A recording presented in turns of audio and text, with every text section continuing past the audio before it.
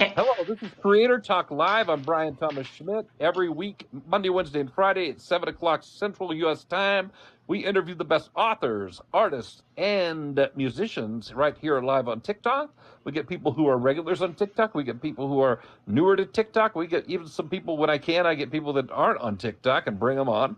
We're working out all the bugs to that. Right now, this is episode number 9. For me, you can check out if you go to my beacon link at the top of my profile, you can check out the third tab down. It's Creator Talk Live, that you go straight to my YouTube channel where you can see all of the episodes that have been put up there for you, the past episodes. We cover all genres, all different kinds of authors, and so on and so forth. We're still working on getting our musicians and artist guests, but believe me, that is the long-term goal. We will get that on this show. In the meantime, I am the author and editor of 22 anthologies, 7 of which were #1 bestsellers. I also have this new novel, which I always screw this up. You have to hold it up funky. Shortcut is my latest. You can check the first tab on that same drop-down menu at the top of my profile and check out that. You can check out my John Simon thrillers. And like I said, I've done a lot of X-Files and other stuff. And I'm also a professional editor with Top Shelf Editing. And I have edited everything from Andy Where's the Martian on down to many other things that weren't quite as known. But that is my main gig. So tonight's guest is an author, and she's obviously teaches writing too. Her name is Melissa Banczak. Close. Super Banczak? close. Yeah. Yeah, sorry, it's one of those tricky names. I want to make sure I get it right. She does cozy mysteries, and we're going to talk about that and her process. She's also going to be joining me and about 300 of our closest friends next week. Actually, there'll be probably more like 3,000 of our closest friends in the beginning. We're all at the 20 books to 50K convention at the Horseshoe in Las Vegas all next week, and then on Friday from 10 a.m. to 4 p.m. we're doing a mass signing there that's free to the public. So you can come. That's where you'll see 300 authors. You can see me and Jonathan Mayberry will be sharing a table. Kevin J. Anderson will be there. Craig Martell, if you've heard of him. Melissa will be there. Dee Dee Black, who was on here the other day, is going to be there. Mary Mayweather, who was on here a little bit ago, is going to be there.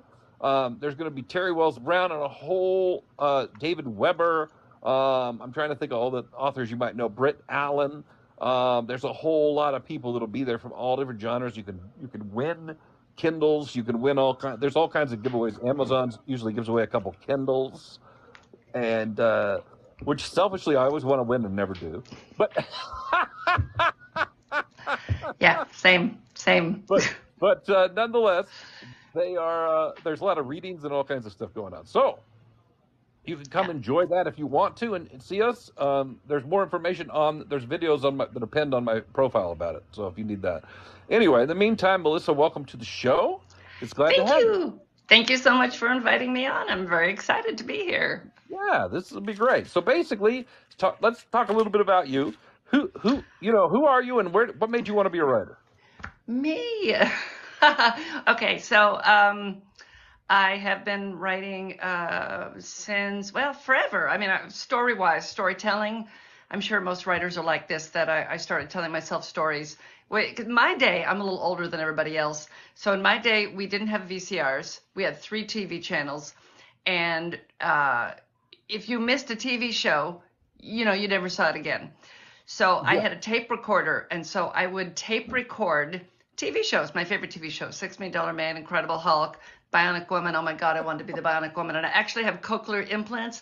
So I kind of am the Bionic Woman because I can turn up my implants and hear a couple tables away. So I would record these TV shows and then I would listen back. And so I got pretty good at dialogue and I used to screenwrite. I was a literary agent. Old episodes of Love Boat and MASH and Hill Street Blues and Battlestar Galactica that I taped back in the day. So I did the same thing. That was the only way we had before the VCR came along. That's right. Yep. I would listen to them over and over again, and I could remember everything that happened. And so dialogue, like I said, I screenwrote, and I was a literary agent for a while. And I would cry all the time when my writers would get rejected. I think I took it worse than they did. And so I just couldn't. And then my boss retired and I didn't want to move to LA to work with me in the other office. And I'm like, no, I'm not doing that.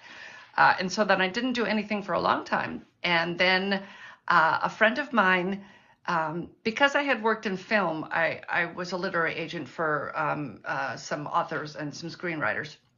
And so because of that, a friend of mine made a film. And I said to my husband, I can do a better film than that.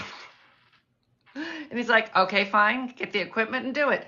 And I did. And so I did film for a while. And then I got screwed by a producer. I won't say who. And it's actually somebody. Anyway, I got screwed by a producer. And I said, I'm going to books and I'm never going to get screwed again. Well, So, she learned all about the sharks of Hollywood, which all of us have had experience oh, with. yeah. Dealt with Hollywood. So, yes, it's Yep. unfortunate. So went to books in 2017. I've been publishing since then. I started with, my husband was an amateur herpetologist. So he had 100 snakes at one point. And You said amateur, not immature, right? amateur, yeah, Amateur. yeah. So he For some reason I heard it the wrong way. Okay. Yeah, yeah. no, a herpetologist. So he loved snakes and loved going out and getting, snakes. So he had this big snake thing. So we had so many snakes. We had like 100. Yeah, actually it was a little over 100 because I had to keep records. He went to overseas to work with NATO for a year, and I had to take care of the snakes by myself for a year. And I thought about interesting ways to kill him, and then realized that I was probably going to go to jail because, look at my hair. I'm not going to get away with murder and not leave something at the scene. I've been doing this for a lot, more than like 12, 14 years. Did the ways of killing him involve the snakes? Oh, yeah. So, so then one day we had a boa that was about 9 feet long, and she was about this thick around. She might have been 11. She was pretty big. So my daughter would put her in the spare bedroom to take a shower. And she would turn the shower on. The snake would be in the shower. And as she finished, she would climb out of the shower and she would turn the shower off and she would go climb and hang on the light pole, on the light fixture. And so I walked in. I didn't know she was in there one day. And I walked in and I had a snake right up against my face. Big, the tongue was going in and out. And I'm like, oh, I'm going to die. And so I slowly backed out and sat down and wrote the first scene for my book, which is probably backward, but it's How to Sex Your Snake is the first one in the series. And her brother is a world famous herpetologist. She's his personal assistant. His fans hate her. They're the doozers. And they have this IHateJuneNash.com website that they talk about all the horrible ways she keeps them away. So that was the first one I did. And now I have 4. And this one just came out this week, How to Stroke Your Stray. And it takes place in Vegas.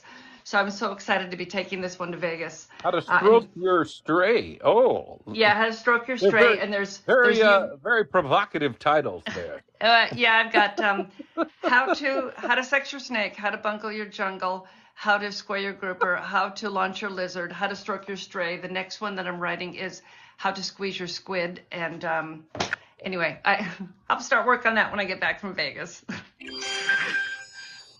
Oh, thank you. And then the other stuff I do also is prompts for authors. So you roll dice and create prompts. And then you have, here's a prompt y'all can have if you can read it. So you can either do what's suggested on the page, or you can, I'm sorry, it's backward, everybody, or you can just roll the dice. And a lot of people just roll the dice and there's a character. So you could roll the dice and get like a elderly werewolf. That was the wrong control. Sorry. Oh, so it's okay. It's like, where'd you go? No, I'm there. I hit the wrong button and I was trying to do something, but yeah, it's fine. Keep talking.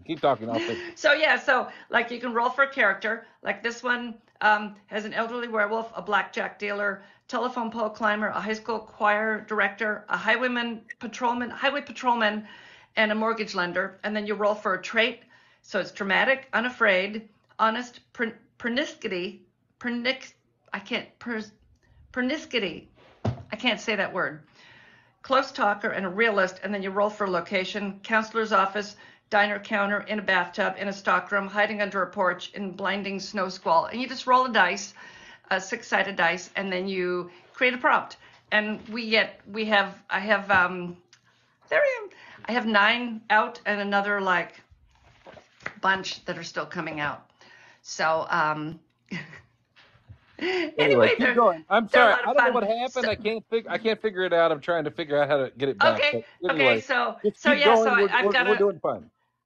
we do these. I have a podcast called Books Cubed, and we do these live on Books Cubed, and they're so much fun. And I had a guy that was on, and he's writing a whole series based on a prompt he created, and they're fun. So that's my side. I write them with a friend named Lisa Mahoney, and so that's my. And then I have fantasy. I don't know if you can see that picture up there.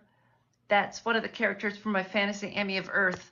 Amy of Earth. Yellow, are you talking about the yellow one or the one next to it? The yellow one and the one next to it. So the one next to it is hard to see. It's a girl in the middle of all this trees and everything. She's got a thicket that is alive, and she went through a portal, and she's in a place without any humans.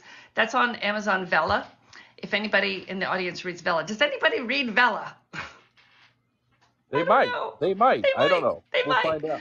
Yeah. Yeah, and even at 20 books last year, they had the Vella panel, and the people in the audience knew more than the people on the panel about what Vella was, which I thought was, that's not good. Amazon should have known a little more what they were doing, or send somebody that actually knew Vella. And like the first 6 months, you would have issues in call, and everybody you talked to, nobody knew even what it was.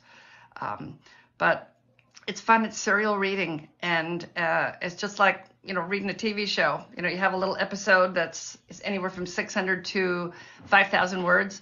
Mine tend to be around 6 to 15, and they always end in a little cliffhanger. So it's a serial, and then you just keep reading, and they're a lot of fun. There's a lot of really good ones on there. People should check out Amazon Vella. They used to give out free tokens. I don't know if they do still or not. You would get like 200 free tokens, and that's enough usually to read, but it's like every 100 words is one token. So sometimes you can read like a whole season of somebody's book, and for my Amy of Earth, there's about 188 pages, I think, up. So what, you just read a chapter at a time or something on Vella? Yeah, you just read a chapter at a time. They call them episodes on Vella. Oh, and gotcha. They're like I said, they're anywhere from 600 to 1,500 words, and I have always written my chapters as little cliffhangers. So Vella was just a really, it was like it was made for me. It was something I already did, was writing little cliffhangers. So it's just so much fun. And it's like any of the other serial platforms out there. I know there's a bunch of them out there. But anyway, so yeah, that's me ranting on about my stuff that I do. No, it's fine. It's fine. So, what's up, Anna? Okay, so you started doing these cozies. Now, what made you? I mean, obviously you were creating ideas. You talked about how you were writing screenplays and different stuff. What did you study writing at some point? How did you learn your craft? I just started doing it.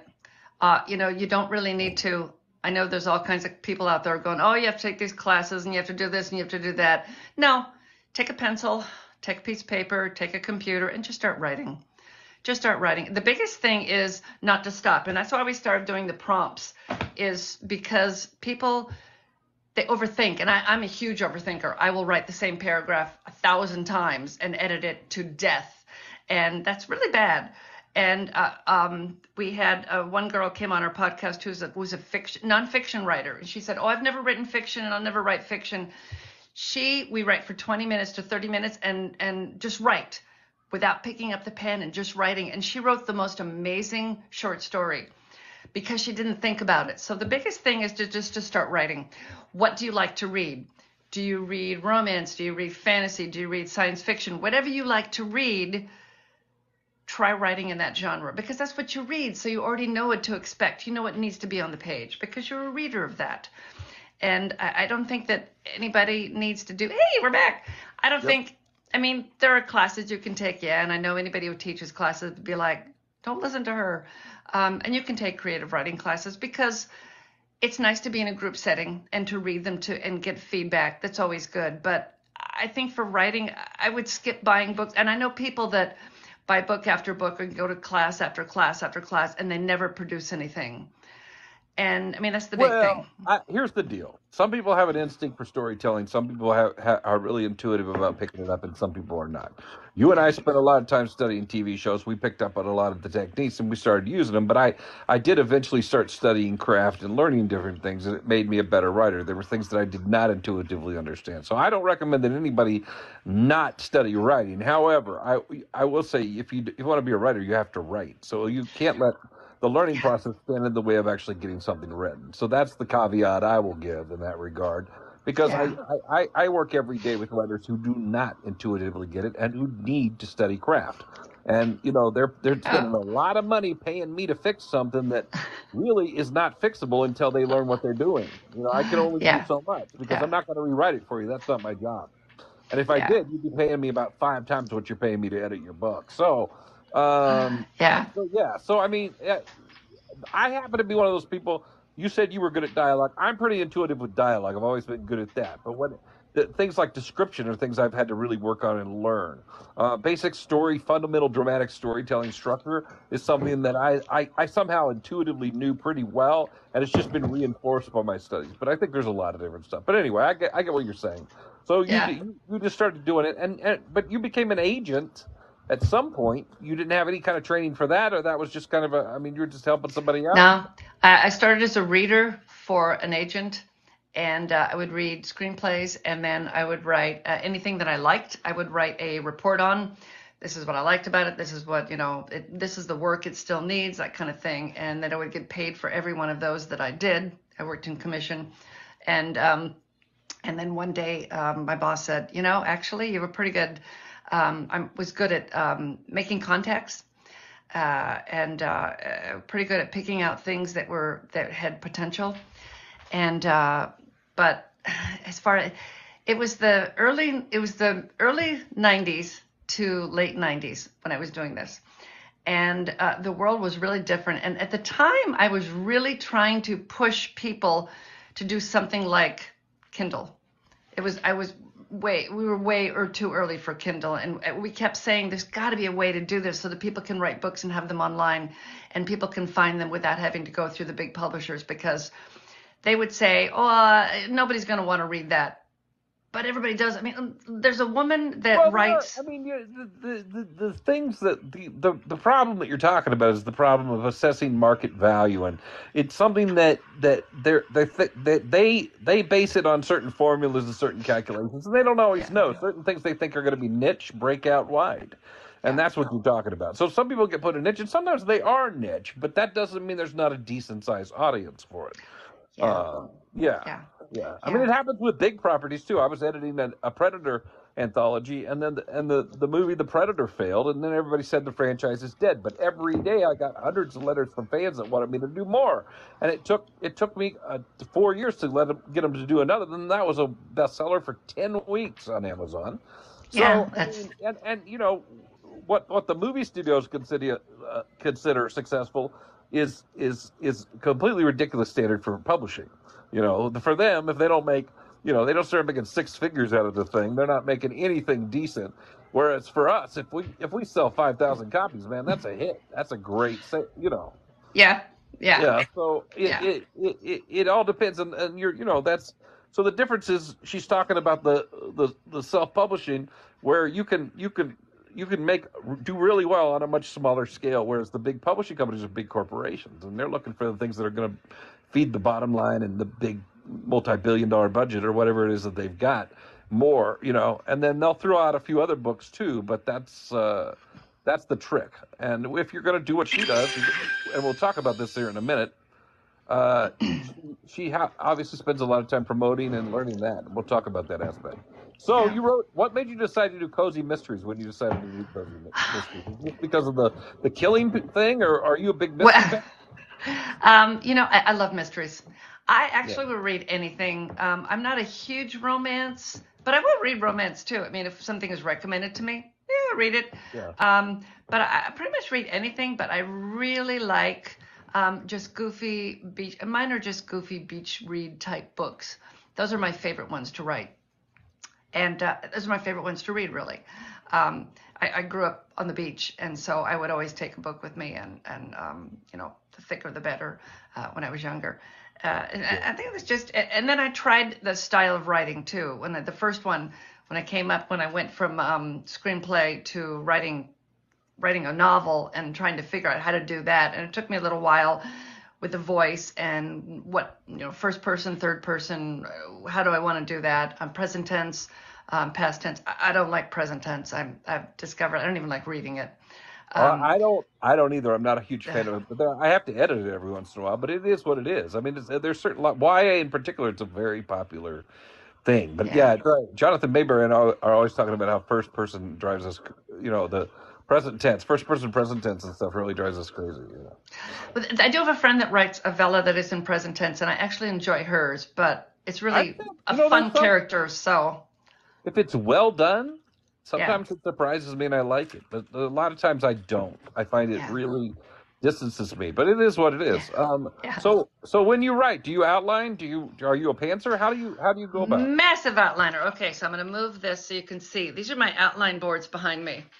These are whiteboards that I made. So this is my office. And the board that's directly in front of my desk has my the day, the week, and the year of what I'm doing for there. And then each of my boards has, right now they have all the stuff I've had to do to get ready for Vegas, but normally they have the outlines for the books I'm working on. And I'm very anal about my outline, but that comes from screenplay because you have every single word has to do something for the script when you're screenwriting. You cannot just willy-nilly write a 200-page screenplay. In my day it was 90 pages. If it was over 90 pages, I didn't read it when I was an agent. I tossed it in a no pile just because I didn't have time. I got so many of them. I became very anal about my outlines. And so when I start, it's for my cozies, they're usually 28 chapters. So I start with 30 spaces, and then I write 3 things that's going to happen in each of the chapters, and then I go back and write a paragraph of what's going to happen to cover all the things that are in those 3. Then I jump in, and sometimes I don't have the middle done. And this last book, I think I rewrote the first 13 chapters for like a year, over and over and over, because it did not have the feel I wanted. It did not feel like my character. The readers, I haven't had a lot of reviews yet, but my ARC readers have said it's their favorite one so far. So taking that extra time. Yeah, no, I got you. So you do it all on whiteboards? Do you have any kind of, what are your software? What's your writing routine? I mean, you obviously have outlined heavily and then you sit down and write. Do you write on Scrivener? Do you write on Word? What do you do? I write on vellum. Vellum. You write on vellum. Vellum. That's the second person I've had.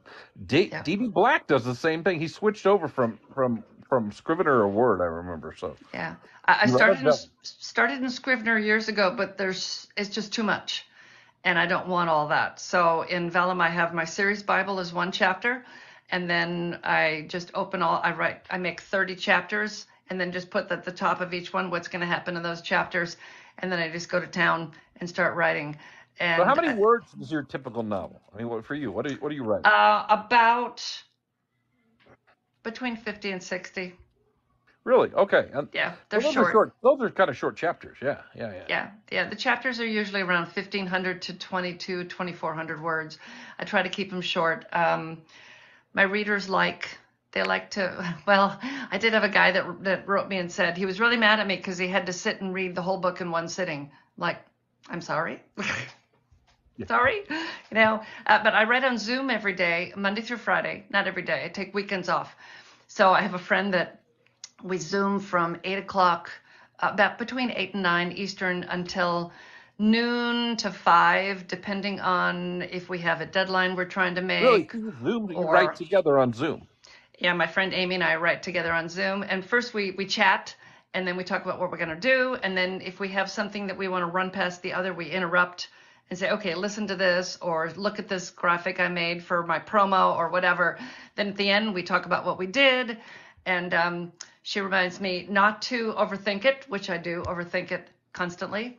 But it really has helped me so much by having my Zoom partner. She has written 6 books in 3 years, and I have written 3.5, I think, 3.5, because I was a little slower. And then my Vela, like I said, I think I've got 56,000 words on Amy. I've got several Velas, but Amy's the biggest one. I got you. Okay. So you okay, just for people who don't know, Cozy Mystery is a format that is It's very popular. It's the Agatha. It's the Agatha Christie. It's the they have a lot of they don't have a lot of graphic, sex or violence in them. Yeah. They kind of show after the fact effect and talk through things, but they don't actually show on screen that stuff, as opposed to the stuff I write, which is noir. Noir, mine's a I gritty, like that. more Yeah. gritty detective thing. I do a lot of procedural research, so I do a lot of procedural stuff, and my stuff tends to. I mean, if the head comes off, you're going to see it. I mean, it is a little more graphic. So the difference is cozy tends to be. There's a certain kind of reader that likes that. I like both personally. I can read both. I don't have a problem with either one of them. Sometimes I'm really in the mood for a fast, quick, light read that doesn't require a lot of work, and cozies work well for that for me. Sometimes I really want to dig in, and I really want to think, and that's where the more deeper, nuanced, detailed writing really sucks me in and makes me think things through. But cozies are also. I don't want to say that cozies are not well thought, because they are, but they also have the same kind of puzzle characteristics. It's just a little different level of detail where that you do. So, what made you decide to go that route? You were thinking about how you could kill your husband with snakes and all these things, and yet you decided to go with a cozy. It's kind of interesting. I don't know. I think I probably usually when I wrote screenplays, I always started with one scene and then I would build around that. And I'm trying to remember. I think I wrote the scene first where she walks in and the snake is nose to nose with her, and then I just kind of built it around. Actually started the first one in 2004. I wrote the first draft of this novel that I published in 2017, and NaNoWriMo 2004, and I wrote my 150 pages, and it didn't have an ending. And I liked the character, but I'd made some changes, and I did a whole different story. I kind of trashed that first one. I didn't really use it, but I did like June and her brother. So you kept the characters, but you kind of went a different direction with the story. Yeah, went a different direction, and I don't know. I don't like open door romance, so I wasn't going to write that. There is, my readers always want the June and her arch nemesis Morgan to get together. And there is sometimes in one of the books, she wakes up and he was locked, he couldn't use his hotel room. So he's in hers. And of course he gets out of bed and he's not wearing anything. And she's all, I don't want to look. So, I mean, I kind of push the limit of cozy, what you're supposed to have in cozy, at times. In the very first one, she slips in a pool of blood. It's nothing too, and I didn't realize it was cozy. I just thought it was mystery. And then, but it's a different city. Every book is a different city, and it's the couple of people. There's 3 or 4 main characters that you see, and then there's some 5 or 6 recurring characters that are in different ones. They come back. But you follow the typical cozy pattern, probably, where basically you start out, there's a body. Pretty soon after it starts, there's a murder, and they find a body, right? That kind of thing. Sometimes the first one, there's a pool of blood and a missing person. In the second one, she accidentally becomes a drug runner. In the third one, there's accidentally becomes a drug runner. Yeah, it's in Key West. It sounds like there's a lot of comedy there too. Yeah, and the third one, she gets involved with semi-professional wrestling, and then the fourth one, she's in Vegas. There's a convention, and you can see there's a unicorn on the cover, and there's a convention of people that follow a TV show called Unicorn Protector League, and I've got a musician who is writing a theme song for me. So when Cassandra Metcalf is my narrator, when she does the narration for this one, she's going to add in the theme song. We're going to go to a recording studio, and the musician and the singers are going to record the theme song, and it's going to be in the audio book. So that'll be fun. I can't imagine where you came up with that convention in Vegas idea. I know, really. What can she do? Yeah. Oh yeah, God. We had so much fun last year at 20 Books. It's How many times have you been to 20 Books? I'm sorry? Is this your second year going, or how many times? It's my second year. I was there last year, and so this is my second year, and I'm already going next year. I've already invited a friend's daughter who's a brand new author. I said, come with me. You can stay in my room for free and come to 20 Books because it's a great place to meet people, to find out all kinds of great stuff, great things that you can pick up. Like one of them, like, okay, this is a good one. For the back of a book, if you don't have tons, somebody recommended this and I can't remember who.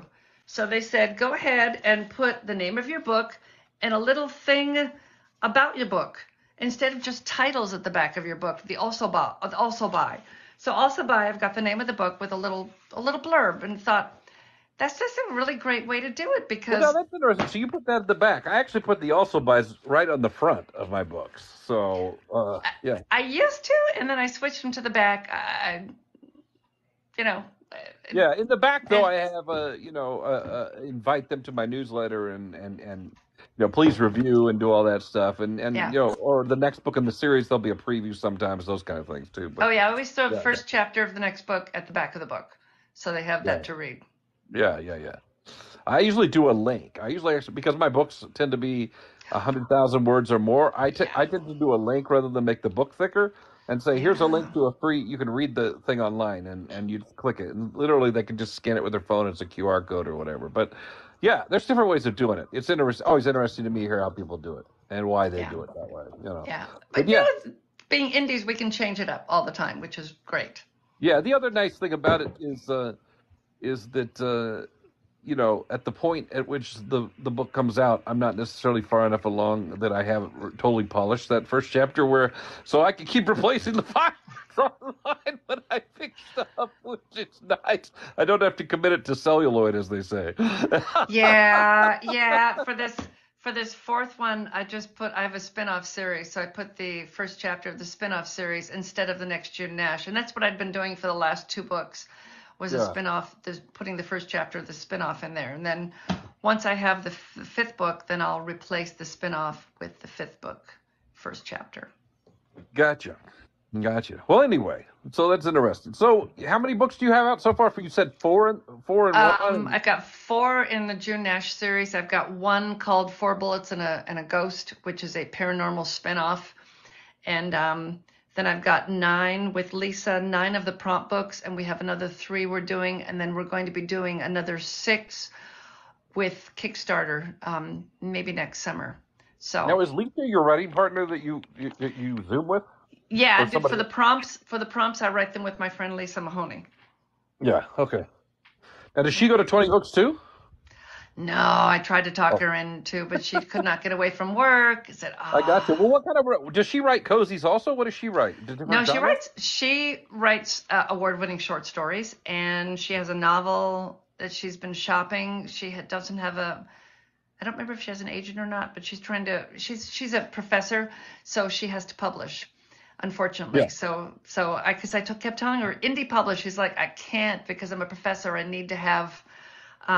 She needs to publish. It's the publisher perish kind of thing. Yeah, I get it. There's some credibility. They want a reputable publisher. I get it. You can't self-publish everything, but it's always interesting when you have a writing partner that is doing something different. I think people sometimes think you have to be on the same page, but no, you guys are doing completely different things, and you're still able to be the motivation and assist each other, and that's awesome. That's awesome, guys. We are at halfway through, so if anybody wants to actually ask questions, feel free to do that. We will do our best to answer them. They should be related to our guest and her writing, or me, or writing in general and publishing. We're not going to answer any political questions or any crazy other stuff. That's not what we're here for. But if you want to, and no, none of this trolling crap. I will mute you if you start asking sexual questions or other crazy stuff. Not what we're here for. We usually have a pretty good crowd, but there's always 1 or 2 people that try to ruin it.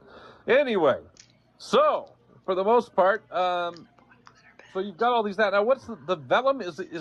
Everything you've got is out in these is paperback and ebook, or how do you? I've got paperback, ebook, and audiobooks, and so I sell on Amazon. I don't know, some other sites, and then I sell on PayHip also, so people can buy from me direct for the ebooks. And I might add some paperbacks to PayHip, but I don't know. And then I have like the coil bound ones. They're off my website and through Lulu. So Lulu, interesting.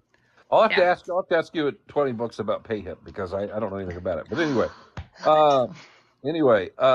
so you So you've got them that way. So what's the Vela stuff? The Vela stuff, is that some of the same stuff or it's different stuff? Yeah, that's the Amazon Vela, so that's the serial stuff. So I have one called Amy of Earth. She falls through a portal. She's in a world with all these creatures. She's the only human. And then I've got one called Monster Stalkers, about two women that are. It's kind of my take on. It's my homage to Kolchak the Night Stalker, which was one of my favorite shows when I was back in school. I have a Uh, friend who just did I an anthology of that. Yeah, the love that anniversary of show. that. Yeah. Love that show. So this is kind of my homage, but I have two women that are. They write for a tabloid, and they are. There's a witch's book, and this guy took it to a party, and they tore out the spells and passed them around, and so they have to go around and try to catch all these things that have been released from these spells. And I only have Oh yeah. I only have 20 episodes of that one because I got busy with other things, and I didn't really have that many readers. And then I So do. are those as heavily planned as your other novels, or I mean, have you like written the whole thing before you release it? Obviously, you haven't. If you haven't No, gotten it. I usually I was really on a roll. I was doing about 4,000 to 5,000 finished words per week for my Velas, and then I can't remember what happened. Something happened, and I got thrown off my schedule, and I could really never get back. And then I said, well, I'm just going to work on my June Nash books and write those for a while. And I've got the sequel for my paranormal mystery that I'm working on. I have about 10 more episodes to go. It's got about 40,000 words, I think, that are on Vela that you can read. So, No, it's fine. I was just curious because I mean, it's interesting to have those different options, but sometimes they require a different process, and sometimes it's just people do it just to see what they can do. So I was curious how you approached it. it's really great to test your story and see if you have an audience for it. See Mhm. if you are interested in continuing to write it, and you get some feedback. The first year, I kept telling people, I'm making a lot of money. I made $5,500 the first year on Vela doing nothing. I mean, not even hardly talking about it at all. I did one $40 promo that did nothing, but Now, other than that, I mean, is that restricted? How does that work? Are you is it exclusive for a period of time? I yeah, assume it it is. has to be exclusive, and it has to have been out at least 30 days before you can put it anywhere else. And then I think you have to say it first appeared on Vela. Um, Uh, and then I always, like the first book that I finished, I think I added some stuff to it and maybe re-edited some of the things that were already out. But yeah, it has to stay behind a paywall. So you can't put it for free. You can't read them on here. I couldn't come on here and read the Yeah. episodes.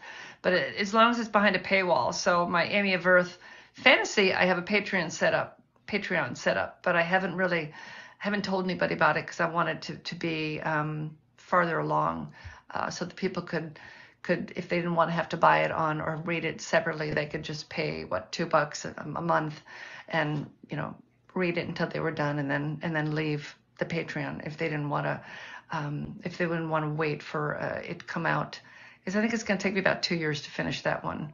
It's going to be about 1,000 pages, I think, maybe more. Wow, that's big. Yeah, that's big. Yeah, I got you. Well, that's cool. yeah, So it's interesting. So, what kind of? Well, let's see. First of all, guys, don't forget to like the chat. Thank you for the likes already. Don't forget to follow our guest, Melissa, and me as well. And again, I do this every Monday, Wednesday, and Friday at this time for an hour interviewing authors, artists, and musicians. And if you go up to the link in my profile, you can find third tab down is Creator Talk Live replays, which are all posted on YouTube, the full hour-long shows. We chat for an hour here. So what kind of research do you do for what you're doing? Now, obviously, you had in-house research for the first book because you had the snakes. Do you still yeah, have a bunch of snakes yeah. there, I assume? Okay, so in the first one, she slips in a pool of blood. So her mother is dating the sheriff, and he shows up, and I had the lady who was the line producer for my feature film that I did, my last film that I did, had a friend who was a police detective. So I said, well, can I get him to read my scenes to make sure they work? And I would send him the scene of the police officers, talking to her and checking the scene. And he would come back with, this is wrong, this is wrong, this is wrong, this is wrong. And so finally I'm like, okay, I stuck her in a room and had her close her eyes. And that's what I do now. She doesn't listen. She is lazy. She is not interested she doesn't do social media. She's not interested in what's going on in the world. And as people explain, okay, this is what you need to do, she starts thinking about other things. And when she suddenly comes back to it, they've already explained what was supposed to happen. And so I don't have to do any research at all. I got you. So your answer to that question is you generally don't do a whole lot of research for these things. Now, there is in book 2, I do have the Coast Guard rescue her, and I talked to a girl from a Coast Guard boat to just get the gist of what happens, just so it would, I mean, it's like a conversation. Your newest one's in Vegas, so obviously, having been to Vegas, that was your research. You obviously do some research, obviously. I mean, you can't just write, something you've never seen. I mean, it's hard. Yeah, and I make up most of the places she goes, especially the towns, I just make them up. Yeah. The town they live in, I made it up, and I lived in a little bitty town. This is a little town that they live in this book. It has a population of like 2,600, and we lived in a little town like that in Wisconsin. And so I just took the same. Your research is your life. Your research is your life. Yeah, and a lot of the stories, my husband was military, and so a lot of the stories things that happened to him, things that happened to friends. I had a friend that what happens in the beginning of book 2 happened to her, and she told me the story, and I'm like, I'm so using that. And I changed it a little bit, but I listen. I mean, as writers, you have to listen. Just listen and write things down, and you have to be careful around a writer because anything you say or do, we're gonna put it in a book. We're just gonna. Oh my God, yeah, I have several examples of that. But look, a lot of times what's funny is, like, I told a story that was related to my parents, and they were like, "Where did you come up with that crazy idea?" They did it. It was me walking in on them having sex when I was 17, and I made it happen to one of my main characters where his daughter walks in, and they're like, "That was crazy. Where'd you come up with that?" "Well, Dad, I came with it out of my head from that time it happened with us." Still having therapy, God, yeah. That happened? We don't even remember that. Oh. Yeah. It ended up being it was the ending of the book, and it was a great comedic moment after a really intense story. So it ended up being funny because it's all awkward. Nice. The daughter walks in, and what are you doing? Oh my God, Dad! Yeah. Oh, that's good. That's good. Yeah. Hey, everything is fair game. Everything is fair game. It is. Yeah. And I love to play awkward moments for comedy. I love stuff like that where it's just like I have one of my characters is a robot detective who partners with this Luddite, and they go to this cemetery, and it happens to be popular with a group of metal detector fans. Well, so all these people are using metal detectors, and they don't know he's a robot. So that's great. So it's hilarious because he's walking along, and oh my God, we've got a big load over here. Every time he passes by. That is awesome. That is really awesome. I love to write stuff like that because it totally, they're trying to do a serious investigation in the middle of all this comedy going on in the background. All these people, it's just so much fun to juxtaposition, So yeah, and no matter what I write, it's very heavy in comedy. Because that's just what I love, and that's what I do best, and yeah. Yeah, me too. I do a lot of banter and so a lot of this kind of stuff. So yeah, like I said, I take all these situations and I find a way to milk comedy out of them. So it's fun. It's fun, especially because I have a lot of intense. I mean, it's a noir. It's noir, so it's got a lot of intense action, and it's got the police procedural and all that. So you need that lightheartedness to kind of break it up when the tension gets good. So it's good.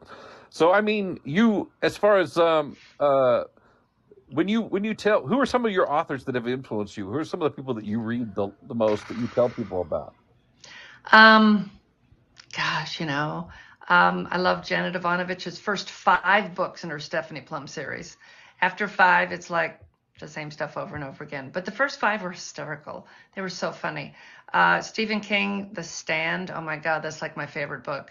That is a great book. Yeah. I read it for the first time on a camping trip, which was not smart. I was going to say that's a lot to be lugging around on a camping trip. I know, and it scared me too, and I wouldn't get out of the tent to do anything. I just stayed in the tent. I was so scared. Oh my goodness. Oops. Plug in my phone. It's Let me okay. Yeah, find a you click plug. on your phone and it pauses you for a minute. Disappeared temporarily, but it's okay. It Oh happens. no. So, Okay, hang so on you were reading. here. What? Your husband was on this camping trip. What did he say about you refusing to leave the Oh no, tent? it was a boyfriend. It was a Oh, lot it of was a years ago. boyfriend. Whoa, That was a let's see lot if of I years can ago. do All right. this. Your boyfriend probably was pissed that you're reading this book and you won't come out of the tent. I know, really, really. He's like, come and get some firewood. Nope, not getting out of the tent. Nope, not at all. Okay, okay. I'm plugged in. I'll just have to hold this because it doesn't want to Oh, is it in the charging now? Oh, I stand. got Yeah, it's charging now. Yeah. So I'm charging my phone now, but I'll just hold on to it with one hand. I read pretty much anything. That's what Uh, I do. That's why mine moves from time to time because I'm just holding yeah, it up the whole time. yeah. And But yeah, my folks always went to the library sale, and you would get for $2, you fill a brown paper bag with books. And I would just go along and just grab every book that was at least this thick, huge books. I really like sci-fi, Isaac Asimov Foundation Trilogy, Ray Bradbury, Martian Chronicles is probably one of my favorite books. I just got a used copy. It's not a great used copy. I'm gonna have to find another one just to reread because I haven't reread them in a while. I've got that. I've got a Love hardcover of it. that on the shelf. Yeah, yeah, yeah. Did you Oh, ever read that's what I Canticle for need. Leibowitz? I love Canticle for Leibowitz. God, that's a great book. Oh, No, no, I yeah. haven't. Miller's A Canticle for Leibowitz. It's really a fascinating. It's a post-apocalyptic type of thing, and it's fascinating. I love it. It's a great read. It's been very much influenced me. Also, if you've never read Lord Valentine's Castle by Robert Silverberg, oh my God, that is a treat. No, I haven't. I That is haven't. Ooh, that sounds amazing. good. Oh, it's a thick one too. It's basically like a epic space fantasy, is what it is. His world building Nice. is you'll never see anything like his world building. It's unbelievable. He knows the horticulture. He knows all the. I Oh, mean, he gets nice. into all the stuff, and it's like he creates this world, and it's so vivid. I love it. It's great, and it's an unreliable narrator, but told well. So it's really interesting. I like Interesting that. thing. Anyway, yeah. So anyway, but yeah, those are some great books. So I mean, when people compare you and people are like, oh, who do you write like? Who's similar to your books? What do you tell people? I get people who compare me to Carl Hassan. He Carl Sun is writes, awesome. yeah, Razor Girl, and Yeah, I don't yeah. know. So He writes I don't very know what. funny books set in Florida that are pretty wacky. Yeah, yeah. Very wacky. I get compared to Janet Ivanovich a little bit, but mostly Carl Hassan usually. So that Yeah. I've heard. So Oh, it's good. I mean, Carl yeah, Sun's very popular, so I mean, this is the worst places yeah, to be. I'll tell you. yeah. I like his stuff. Yeah. I do too. I do too. I enjoy reading him. And a lot of his are standalones, though, not really series. So it's kind of an Hmm. interesting thing. They have similarities, but they're kind of their own thing. So Yeah. yeah. So what are you? So what you're working on now is what are you working on now? You're still working on your big epic fantasy thing. Yeah, the epic fantasy after Vegas, I'll be able to get back to working on that again. I'm very excited about. Oh, I'm sliding away. There we go. I'm excited about getting back to working on Amy of Earth because I really love that story. It's fun. There's a lot of humor in it. I'm gonna write the last two books in the June Nash series. I figure six is good, and in the last one I'll probably put a note like, if you want more, let me know. I'm not Mhm. planning on writing more, but I'll write another if I have enough people say, write another one. Um, and so yeah, that's mainly it and then the second book in my paranormal series I want to finish. I have about 10 episodes left to finish, and then it has to go to the editor. And then, but I really I'd love to have Amy of Earth finished in 2 years. So, Well, that's an interesting point. I didn't ask you about yet. Is your whole the you do how much you're doing self publishing? So you have an editor? You actually have a regular editor or an editor oh that yeah, lets you yeah, I put have it a on your couple blog? different editors I use. The one I just used most recently, Laurie Dietrich, just did how to stroke your stray. I can't remember what it was called. Did that one, and then I have a group of people that look for any errors. And oh, the last thing that I always do before it goes to the editor is I listened to my book. I always listen to my books, and you will catch. Um, awkward phrasing, you will catch repeated words, you will catch missing words, you will catch misspelled words. In my first, Duplicated words. Yeah, yeah. Lots of duplicate, like Yeah. yeah, get rid of all that. I hate that. Got to get rid of all those. In the very first book, she's got a sidekick dog called Cyrano. And in the first book, I'm listening to it, and the computer's calling it Cryano, Cryano, Cryano. And I'm like, why is the computer mispronouncing the dog's name? I spelled it wrong through the whole book. Like, oh my God. So anyway, so I was able to fix that. But just so much, you can catch so much with listening to it, and listen to it at regular speed. Don't speed it up, and follow along on your computer as you listen. And that's just like, if I can give any one piece of advice, that is it. I tell people that it's like, I always know, like the current client, if she'd have read her book aloud, it would have been a much better book. She didn't, and all the repetition and the logic flow would have gone out because she would have seen it immediately. And you don't, you hear something different. I just recently had the really good experience of having one of my first novel that I've ever had put on audiobook was Shortcut, and that's like my seventh novel. And I went on a trip to launch it, and the audiobook didn't come out for a couple of weeks, so I had the thing, so I listened to it in the car on this drive. It was like rediscovering my own novel, and I was riveted to it the whole 11-hour drive listening to this thing. But I also found some stuff to fix, and we went back and fixed it before it came out, and we're able to tweak. Nice. And so now I'm like, man, I know I need to. I've got another one we're producing right now, and I'm listening to it as he goes, so we can fix all the little things. I just never done that before. I've had little short stories on audiobook, but never on that level. And it's a really fun experience to experience your book that way. Do you do stuff on audio too, or is it all so far? Yeah, the first two books are on audio, and that's when I started listening, was when I was getting ready to send them to the narrator. Excuse me. And then books 3 and 4, she'll be doing book 3 in November and probably book 4 in December or January. And then, as soon as I finish a book, they go to her. But that's another reason to listen to it, because you're looking for any tongue twisters, and you're looking for anything that's awkward to say or to hear, and then sometimes when I listen to the proof, she'll have made a mistake, but I like her mistake better than what I wrote. So sometimes I'll just change it to what she said instead, and just like, okay, it's fine, it can stay, because I like her word better than my word. That happened like 3 or 4 times with the last book. Yeah, sometimes the mistake is so close I don't even worry about it either. It'll be just like a couple words, and I'm like, nobody's going to notice that. Nobody's going to notice. But yeah, sometimes you do notice that was an improvement. Dang, I wish I'd written it that way. Yes. Yeah, it's like, oh my God, her word choice was better. And sometimes saying it out loud, your word choice will be different. That's why you have to follow along. And people will say, well, I read my book and I read it out loud. I said, no, you can't do that. You have to have the computer read it and you listen to it, or have somebody read it and record it, and or somebody else read it while you're following along.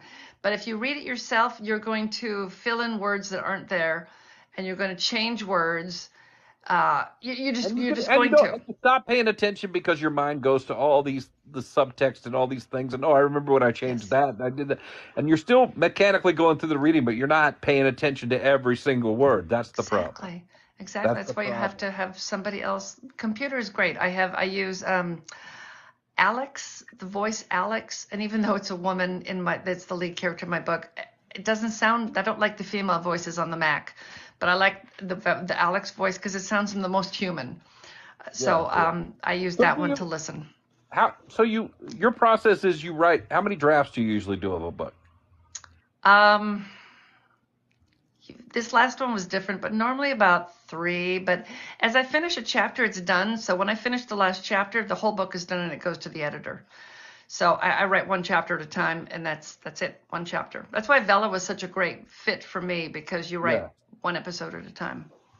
Right, but you write one chapter at a time. Then you wait and send the whole book to the editor, or one chapter to the editor at a time? Oh, the whole book. Yeah, the whole book. So I write. I try to write a chapter every couple days. So if I'm really on, sometimes I can write a chapter in a day, but usually it's and this last one was really tough. Like I said, the first 13 chapters I kept going, they don't feel right. What book I'm writing? I mean, like, so my for some reason my John Simon noir thrillers, I can write 3,000 words a day easy. With my current noir, which is my first straight noir mystery, has no speculative element to it. If I can hit 1,200 words a day, that's been a good day. That's typical for me. Is that it just takes longer. So it really depends on what I'm writing. There are other things where I've written 5,000 words a day. It really depends on what I'm writing. Yeah. So Yeah. I mean, the same. Yeah. and the magic is the rewrite for me. That's where I go back and figure out. Okay, I used this word over and over again. Now let me find some descriptions and make the nuance and oh, did I hint at this theme enough? Did I do this? And I got to go add a lot of description and different stuff that I don't. Oh, you know what? I didn't talk about what they're wearing. I forgot what color her eyes were. All that kind of stuff. And I get to fix it. The first pass through, I usually do as much dialogue as possible. Then I go through and I add the description, and then I go back through, and my editor calls it Juning up. So I go through and add all June's quirky weirdness to it to give it the feel for, which I think why I had such a hard time with the fourth one is because I took like a year off, and it's like, I can't do that with this next. I'm going to write 5 and 6 at the same time. So then I'll have that feel for her. You get out of the voice, you get out of the head. I have to go back and reread to get back in. But some of them I can automatically return to, and it's really great. But some of them it's really hard when you get out of it to get back in. Yeah. And having the audiobook to listen to helps. Like tomorrow on the plane flying out to Vegas, I'm going to be listening to the computer read me book 4 so that I can make sure that book 3, so that I can make sure it looks okay, and then I can send it to the editor, send it to the narrator on Sunday. So okay, so how do you so after you send it to the editor, you can bring it back, you do a polish pass or something, and then what happens? What do you do? Your formatting yourself? What do you send it out to more proofers or somebody? What do you do? What's your process? No, it's on vellum, so everything's all ready to go. I will send it to my last set of eyes, and they read it, and they let me know if there's any issues. Then it goes to my ARC readers, and they'll let me know if there's any issues. So I think they found 7 errors, and unfortunately I'd already printed 5 books. So the books that I'll have, there's 7 errors in the book in this one that I'll have at Vegas. But that's not bad. Well, I had a couple where the one page got inserted, so all the chapters started on this side of the page instead of that side, and I was and even the title page was on this side instead of that, and that was frustrating. But you know what? Nobody complained about it, and I only sold a few copies, but those are now my collector's edition. Yeah, this is just things like a missing word. A missing word here and there, missing an S, or that kind of thing. In Shortcut, I did really real math and real science, and so there were actually math equations, and some of the parts of the equations didn't show up. I found out. So some people, everything got fixed in the ebook, which is most of my sales, but there were some people got print books that are missing part of the equation, and I said, hopefully they're not the math geniuses that are going to figure it out, but I had to go back and fix that. That was embarrassing. But it's because when you actually put equations into your text, it's very complicated how Word does it. And then when you go through multiple formats and this, that, and the other, things get screwed up. That's what happened. Can you put them in as a picture so that it doesn't screw with it? You could. I had put them in as a insert formula, actually. But yes, some of the stuff we eventually, the way we fixed it, some of the stuff, the way we approached the ebook was to put it as a picture, because we were like, oh, it's going to be all over the place with the formatting of the ebook, so we would just put a picture. It all depends on what we need to do, but yeah, exactly. So yeah, a lot of that stuff. So then at what point does it go to the audio book reader? Do you try to get those out simultaneously, or you just let the audio come along later? Yeah, the first 2, it was a couple of years. But this one, the third one has been a while, but the fourth one will go out. It just came out the 30th of October, so it'll go to the narrator next month. So that'll be the fastest I've done it. And then when the next 2 books come out, they'll go right away to her, so that we can have all 6 books out. Now, you're using the same narrator for the series, but do you use her for everything you do, or just the series? So far, just the series. I might use her for the spinoff. I don't know. It's a different. It's. I don't know. I'll have to talk to her about it and see. And how did you find her? I found her on TikTok. Oh, She would do readings live. Her name is Cassandra Metcalf, and she is fantastic. Uh, she was funny to watch. I liked her videos, and she would do live readings as she was recording. And I was out somewhere, and I'm like, you know what? I'm gonna see. I know, and because I knew I wanted to do. I had a narrator before, and I really loved her, but she didn't have time to do any more of the books, so I needed to start over again. So yeah. I thought, I'm out. I'm just gonna see if she's if and I thought she has so many followers and so many people, and she'll never have time. And then she wrote me back, and I'm like, whoa! And we made a connection. And we got together last year at 20 books. She was there at 20 books, so I got to actually see her in Oh, person and chat with her. So that was fun. so do you actually do you do them through ACX or how do you do the release of them? Now I do them through Findaway Voices. Interesting. Okay. Yeah, because I sell direct on my website, and I don't have a contract for anybody, so I can have them anywhere. So yeah, So talk it's to all yeah. it's all downloads. Yeah, it's all downloads. Yeah, BookFunnel and PayHip work together, and they deliver the books. Yeah, Okay. and then Findaway also has them out everywhere. So Gotcha. All right. So our guest on Creator Talk Live today has been Melissa Banczak, if I could not screw up your name. that's Banczak? close. Bonzak, that's close. Yeah. Bonzak. Bonzak. I got to remember the Bonzak. Sorry. So please follow her here on TikTok. Check out what she's doing. Where else can they find you?